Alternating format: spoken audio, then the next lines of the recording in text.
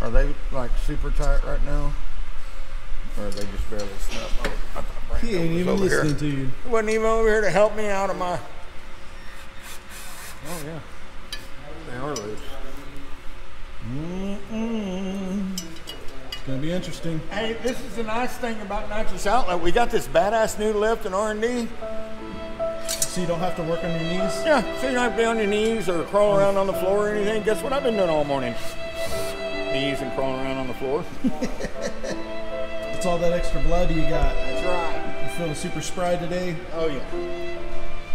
Glad to hear it. Yep. We're just trying to make something happen, man. That's all. Even though it seems impossible, we're just trying to make it happen. Something's happening, that's for sure. Yeah.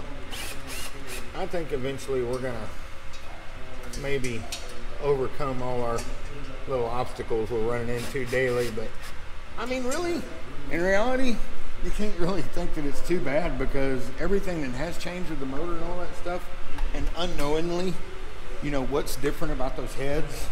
They're taller and stuff, so the obstacles that we're coming up aren't too hard to, you know, to really solve the problem. But as long as we don't have too many of them. Otherwise, this week, Cancel. You have to get off. You want to send it back out for powder coat? Throw something in him.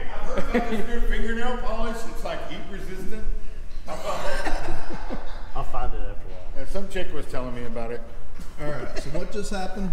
All right, so we were just having trouble getting the collectors, obviously because we have a fender wall collector that comes through there.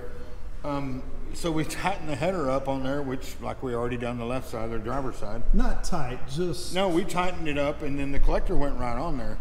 Unfortunately on this side, when we tightened the header up, the collector would not line up. So Dave just came out there and told me, he said, hey man, why don't you like loosen up the flange on the header? And sure enough, you know, it's falls right into place. But we've only been struggling with it for an hour or so, so no big deal. Not that much time lost. Hey, Locky Mountain. Race week. Oh, Canceled. it's good now. Well, we ain't got it all bolted up yet. I'll get back to you on that one. Look, Roger. Here, we're going.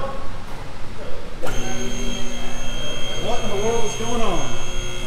All right, hold it right there. Kevin's playing with nuts. And Roger's driving. That's what I got. Down, up, where you want to go? What are y'all doing? Make up your mind. Wait on y'all. Jump in the bed. He was crying. Too late. He was crying earlier about having to work on the floor. Now he's crying. The truck's going up. Hey, I wasn't the one that's crying about needing a lift. I got them. I screwed around. Once the floor was slick, hell, you know. I'm not going to pull Cliff off of you if you're talking. And we're back on the Roger Cayenne. I am back on slavery duty. What are you Under the drilling gun. now? We're under the gun. What are you drilling now? So we're drilling for the return line now. Just drilled the hole for the feed line. Are these supposed to swivel like No, that? that's loose. No, that's good. Okay.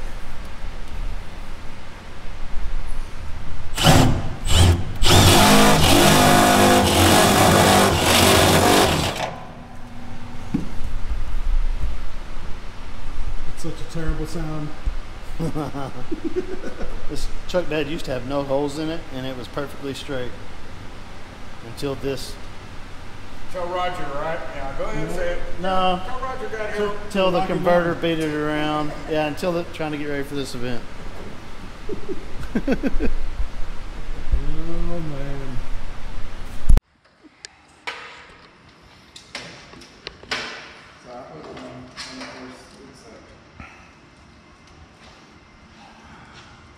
Down a little bit.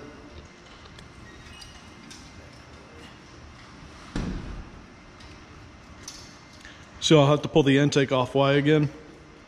Oh, we got the valve cover off. Then it takes got to come off, take the valve cover off until we get back from this race. That's clearance.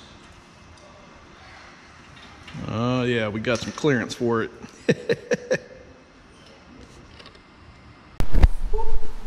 Okay, so day 495.